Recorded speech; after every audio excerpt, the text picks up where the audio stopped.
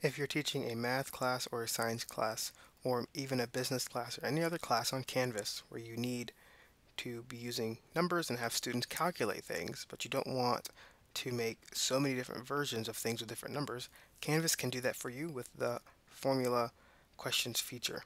So I'll give a generic overview with some different examples. Click a new question, and then for this, you're going to click formula question. So we can type in a formula with real numbers. So something like, what is the current in amps in a light bulb with a resistance of 100 ohms? We'll do the ohms part later. And a power of 120 watts. So we are going to put ohms in here. We can do that by going to the insert math equation, Greek, and this is ohm. So for the equation for this, if you care to know it, power is equal to the current squared times the resistance. So we want students to solve for I, which means they're going to divide both sides by R and then take the square root to get I. That means that you have to put that into it as well. Now, of course, we don't want students to all have 100 ohms as the resistance, and we don't want all students to have 120 watts as the power. So to create a variable, you put that variable in brackets. You can put anything you want in terms of what the variable is. I could write out the word resistance, but I prefer to keep them shorter. So I'm using capital R and capital P. It is sensitive to capitals. Sometimes you have to click off to get it to load. So we want students to calculate the current. The way that you would do that in this case, and I guess I'll step in and say that the R and the P will be replaced by numbers of your specification. So what that looks like is that, say you want the resistance to be between 70 and 100 ohms, and then you want the power to be between 115 watts and 140 watts. It's going to give you values that fall in that range. Those are just example values. You can add decimal points if you want. Just keep in mind that Canvas does not do sig figs. So for the formula, we want the square root of P divided by R. So to do square root, you can do SQRT, and then you can just do P divided by R, save it, and that gives us a number that's a little bit too inexact. So you do want to probably add some decimal points or decimal places after the decimal point, recompute, and always verify that your math is correct. So square root of P over R, we keep recomputing and we're going to get lots of numbers that fall into the range that we specify. So to actually create those different values here, what we're going to do and actually create like different potential questions for students, I should say, is you want to generate oftentimes as many different values as you can so that everyone or most people get a different number or different question. So if you have 30 students, you might want to generate 30 different values. Sometimes it's not possible to generate as many values as you want that are unique if you have very narrow ranges up here. Also, you're going to want to oftentimes put a tolerance for error or the error margin. As it can be absolute or it can be a percentage. In this case, I'm using a percentage, 1%. Sometimes 1% or 2% is appropriate. 0% is a little bit tricky because if students aren't exact based on the specifications and the problem here, then they'll get it wrong, and that could happen due to rounding error. So then we generate, it's going to generate those 30. We're going to go down, update question, save, and then you can preview.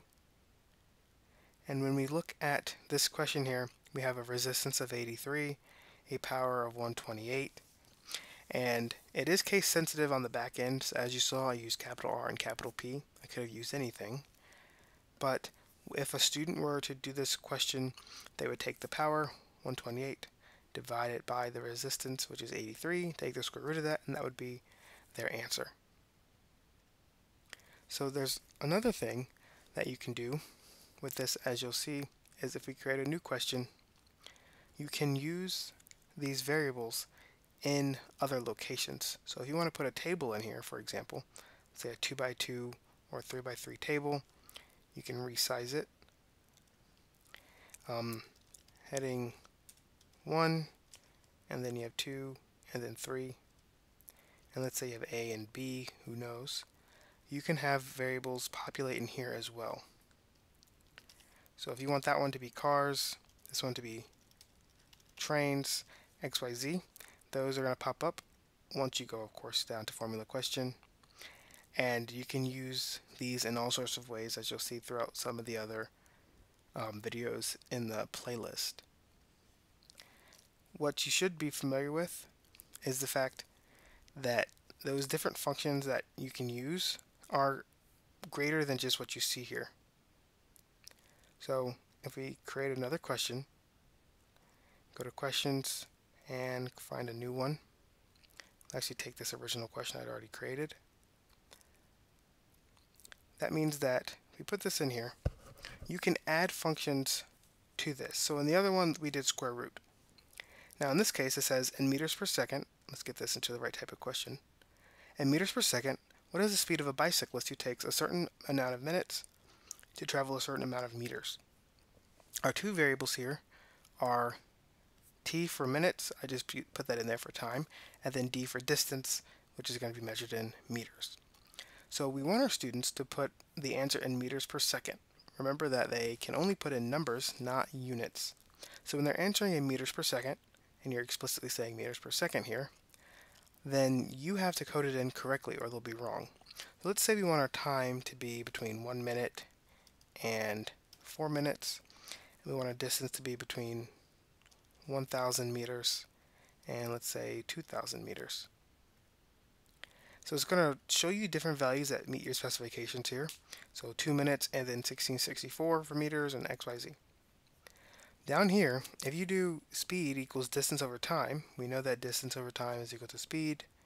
If you do d over t, using our two variables here, and save it, you'll get an answer that's incorrect because your time that you're using is minutes, but you want students to have it in seconds. So you need to take care of that in the formula here. Distance divided by time, but we want our time in seconds. To turn minutes into seconds, you multiply by 60. So t times 60 in parentheses in the denominator, that actually gives us our answer here. So we can add another decimal point. I recommend you add typically 1 or 2 decimal points because too much rounding will create wrong answers. And unfortunately, Canvas does not do sig figs. So just recompute a bunch of times just to see if it works. By hand, double check to make sure your formula makes sense. In this case, it's pretty obvious.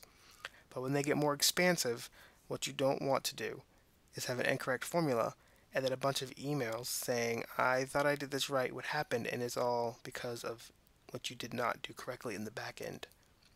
The important part, again, is to generate a certain number of solutions. So let's say we generate 50, and we want a 2% margin of error on either side. We can generate those.